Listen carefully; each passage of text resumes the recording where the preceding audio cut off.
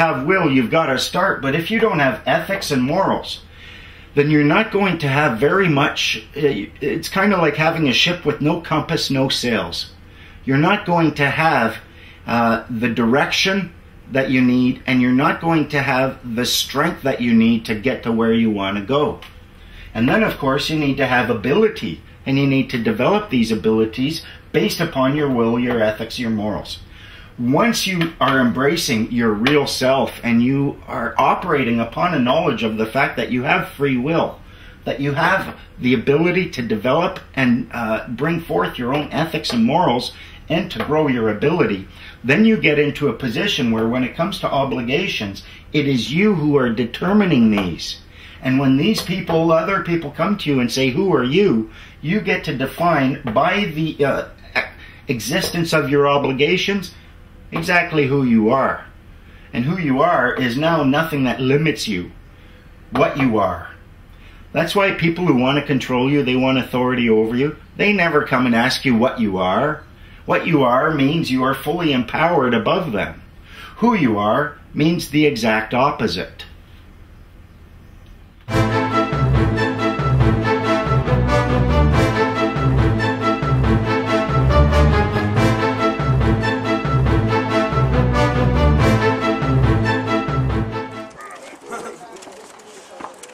And the World Freeman Society is essentially created to help bring this about.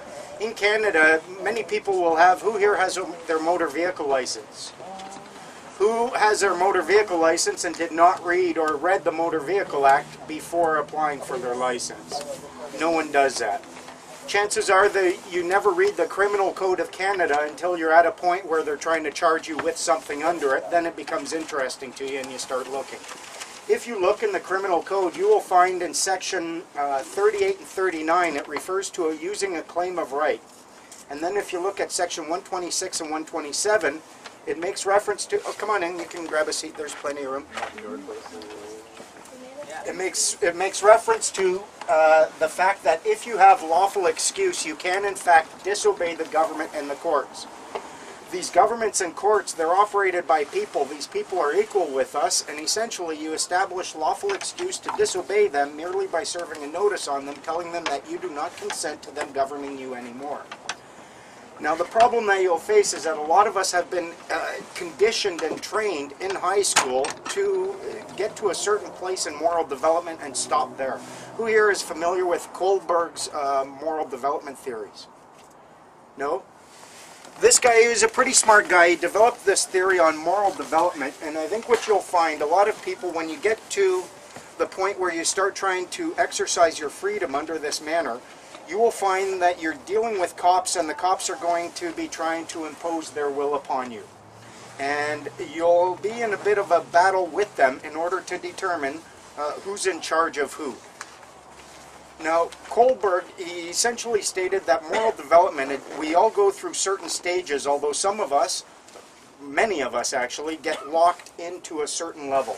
And the first one, if I can find it here, the first stage of moral development essentially is avoiding punishment. Like every child, they'll do what they're told because they want to avoid getting hurt.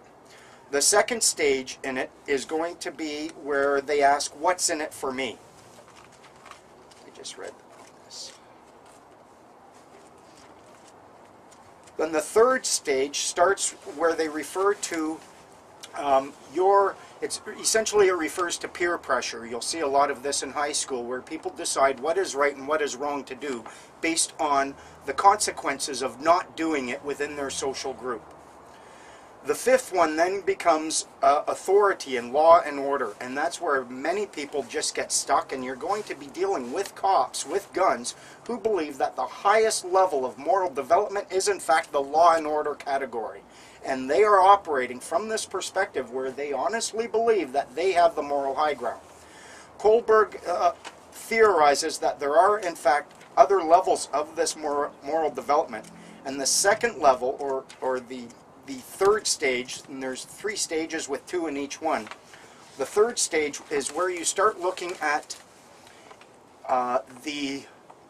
you're going to do what you do. You decide on a moral course of action because it's beneficial to your society. Chances are most of you who are here, if you're living in this environment with a communal type artistic environment, you're likely at that stage where you decide what you are going to do based on what is best for your entire group. The sixth stage is where you are going to be operating based on universal principles, and it doesn't matter who comes at you with what. You are going to be operating with those universal principles, and it doesn't matter what the law and order crowd does and comes and says. Essentially, what I equated it to, I wonder if I even brought the right book. I equated it to you're going into grade school and you see a hall monitor. And this hall monitor, a little kid, thinks, oh, you're in the hall and you're not in class, and he doesn't even recognize you as an adult, and he says, okay, I'm going to take you to the principal's office. And you say, fine, yeah, I want to go talk to him, and suddenly he realizes that he's not dealing with a kid, he's dealing with an adult.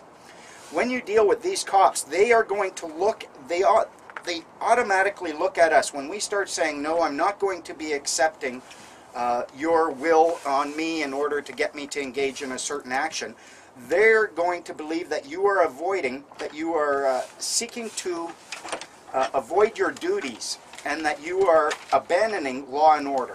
Just grab my board, which is out there. So the fight then becomes getting them to realize that you're not abandoning law and order at all, but that you are in fact growing in a moral manner. Okay, screw it if I don't see it this time. You can tell they did bring me wrong, but... Oh, here it is. No.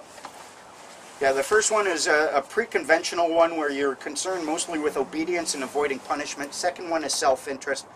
The third one is conformity or peer pressure. Then there's authority and order. And then your social contract, and then universal ethics. The Freeman Society, what we recognize is that we're all striving to become better human beings and to fulfill what we sense is right and wrong within us. The government comes at us and they tell us, no, you've got to follow these rules, these are your rules, this is what you have to do, and we then find ourselves in conflict with what we know is right in our heart and what we see them trying to get us to do. This becomes quite a challenge because you're going to have to educate these people who believe that law and order is the highest level of morality to the idea that there is in fact a higher level of morality, and that higher level of morality is based upon you embracing universal ethical principles of peace and compassion. If when you tell them, listen, I'm better than your law and order, and you don't demonstrate these higher universal ethical principles, they're just going to look at you as a child trying to avoid their proper governance.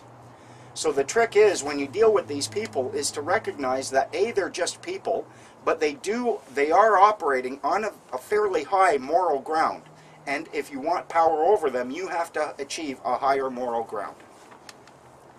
Now, a lot of people here, Mike, and thanks Mike for inviting me. I wanted to thank Mike. Thank you for coming out, Rob. No worries. Yeah. He wanted me to speak a little bit about the difference of legal and lawful. Now, the difference between the two, legal is that which is affecting your person. If you have a social insurance number, you're in contract with the government, you have government issued identification. What they are looking at you as, believe it or not, you might morally be an adult, but legally they do not look at you as an adult. You have the exact same status now as you had when you were a little infant. And because you didn't change that status, they still look at you as a child of the province and a ward of the state. So until you break that presumption and you tell them, listen, I'm not your ward, I'm not your child, and these rules that you're trying to impose on me are only for the children, and I am no longer a child, and then you demonstrate that you're not, then they will feel comfortable letting you go. Otherwise, they will feel that they have a duty over you. Now, a lot of people will think that they can, you might have heard something along the lines of redeeming your straw man or seizing your straw man or something along that lines, or acting as agent for your person. I don't believe you can do any of this. Am I speaking over anyone's head here? Like, does anyone not know what I'm talking about? What if you trademarked your name or any likeness of your name? Yeah, even that. If you are an artist and you're engaging in something and you're actually using it in a trade, yes. But if you have never made money off your name, if you've never, you know, I mean, the only time I've seen anyone successful with that was when it was a musical artist who wanted to stop someone else from using the same name.